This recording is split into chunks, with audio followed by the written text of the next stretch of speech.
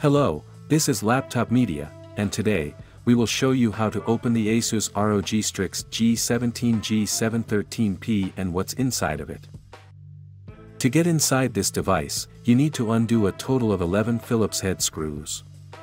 One of them is captive and lifts the bottom panel, so you can start the prying process from there.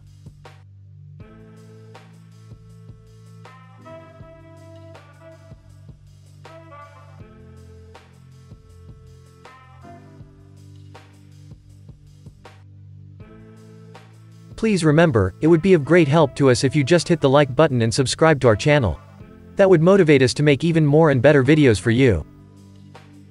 Inside, we see a 90 watt-hours battery pack, which only lasts for 4 hours and 30 minutes of web browsing, or 3 hours of video playback. To take the battery out, unplug its connector from the motherboard, and undo the 4 Phillips head screws that keep it in place.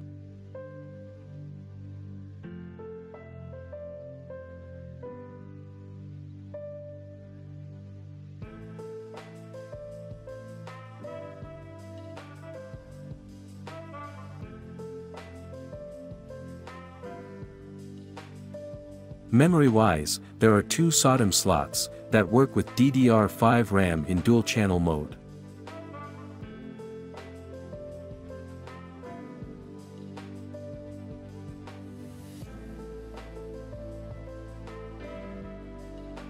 As for storage, you get 2 M.2 PCIe X4 slots, both of which support Gen 4 SSDs.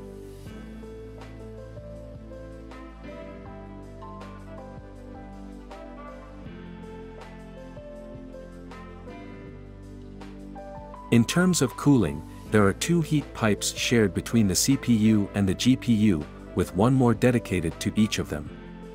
Furthermore, you get a heat pipe cooling the graphics memory and the VRMs, while 4 heat sinks and 2 fans deal with heat dissipation.